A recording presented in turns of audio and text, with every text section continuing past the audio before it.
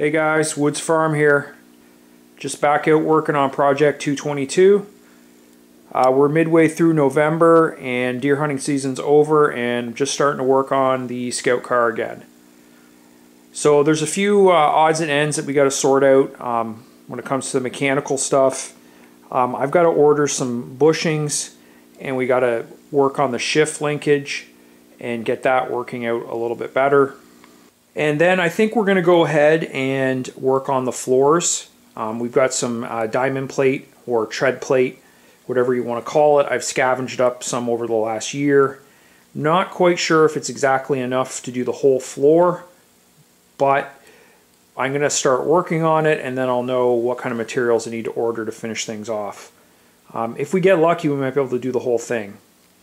So these plywood panels are going to get replaced with that tread plate. I'm also going to start closing in the tunnel here that covers up the main drive shaft. So we're just going to use some basic sheet metal to enclose that, and that'll kind of be the first step. However, before we get to any of that, I'm going to play around with this. I picked these up at an auction a few months back. With the intention of hopefully making it easier to work on in the garage on the Scout Car. I've already assembled the other two, but I got a full set of 4 for a really good deal at an auction, and I'm hoping this will let us move the chassis around in the garage and make it easier to work on it. We can move it, over to one side or the other, depending on where we're working.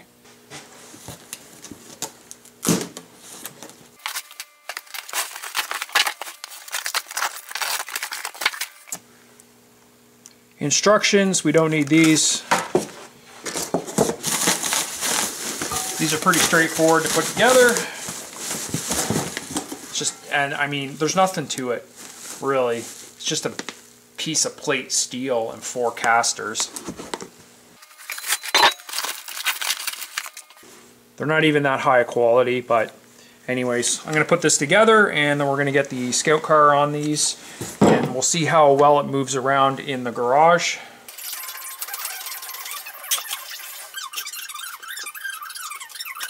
Okay, moment of truth. Let's see if we can move this thing around in here.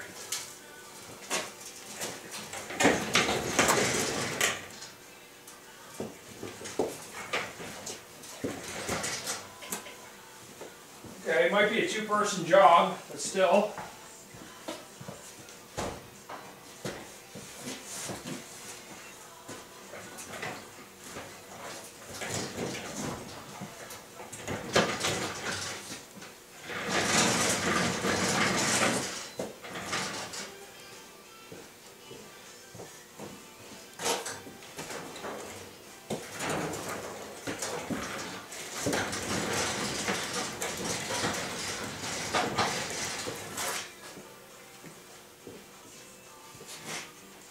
Okay, so it's difficult to change directions, but yeah, by myself I can move it around.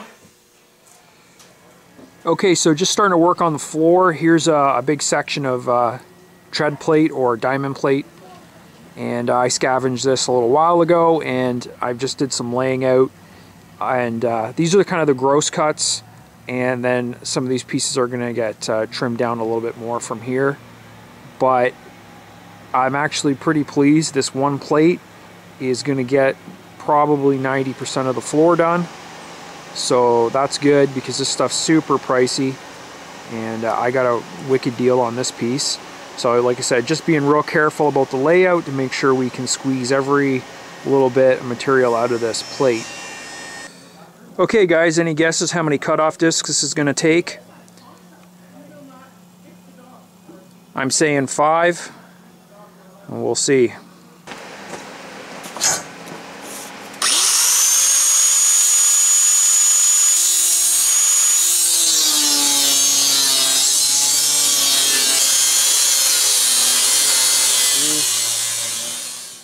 And ended up being 4.5, we'll say, discs. So yeah, it's pretty hard cutting through this thicker material with these zip cuts.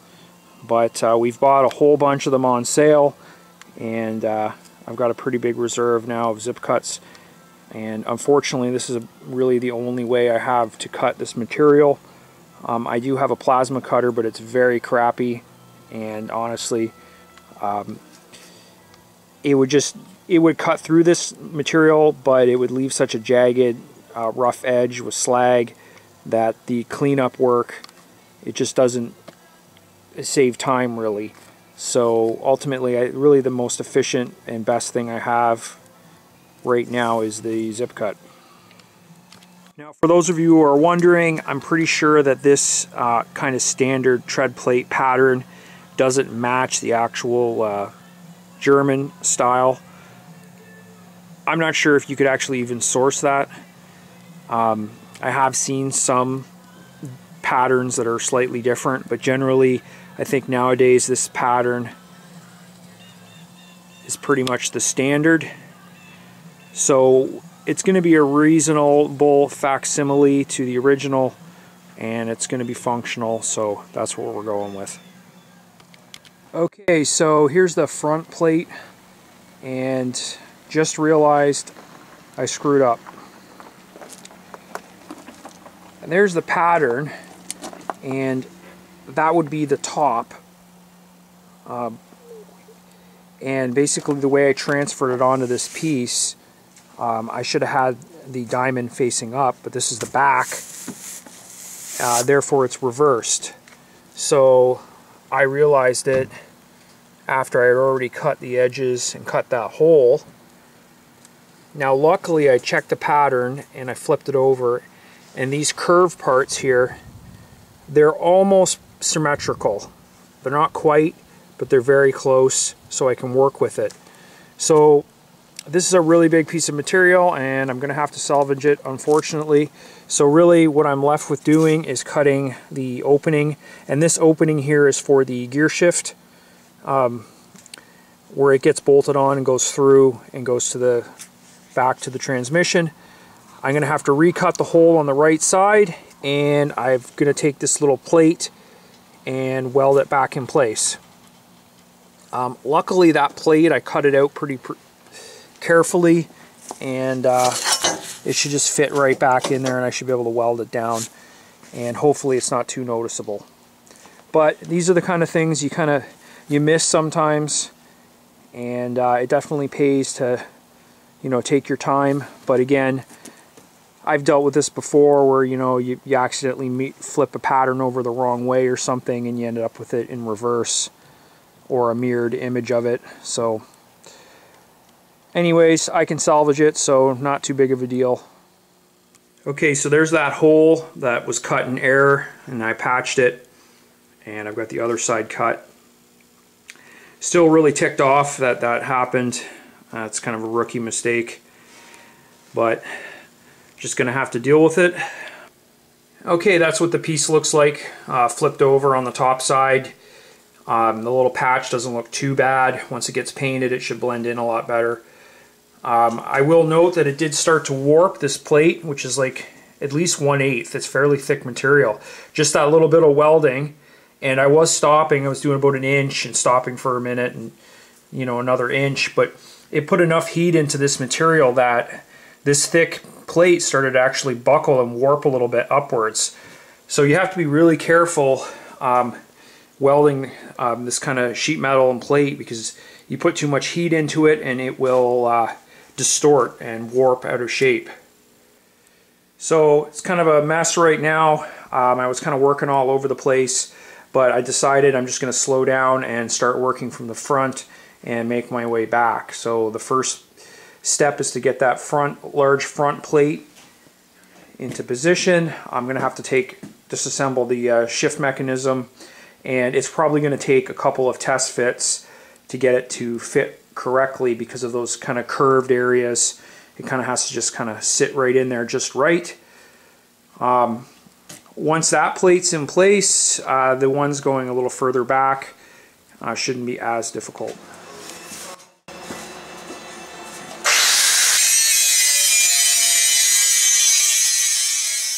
Okay, so on the driver's side it looks pretty good. Passenger side, It needs a little trim right up in here and a little bit up at the top edge, leading edge there. And the idea is that should just sit flush. So I'm going to pull it out and trim it down, and we'll try to fit it in again.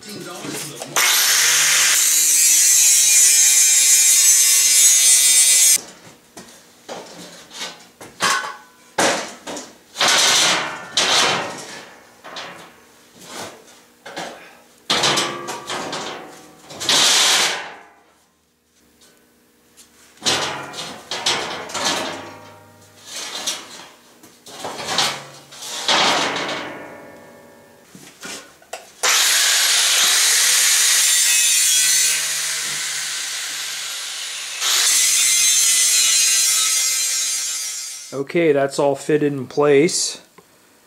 It's a little bit of a bow in it, so I've got some clamps holding it down, and I've also got some weight on it to kind of push it down. And there's a cross bit brace. I'm going to weld it from the bottom onto that cross brace, and it should hold it down and keep the spring out of it. I've been staring at it for about 10 minutes, kind of hesitating to actually weld it down. Trying to think if there's anything I'm missing. You can see where it overlaps the opening for the shifter. I've got these holes drilled out. I just marked them from the bottom and drilled them out extra large, and I test fitted it so everything lines up. You can just bolt that right back on top, and yeah, I'm just going to go ahead and start welding it down.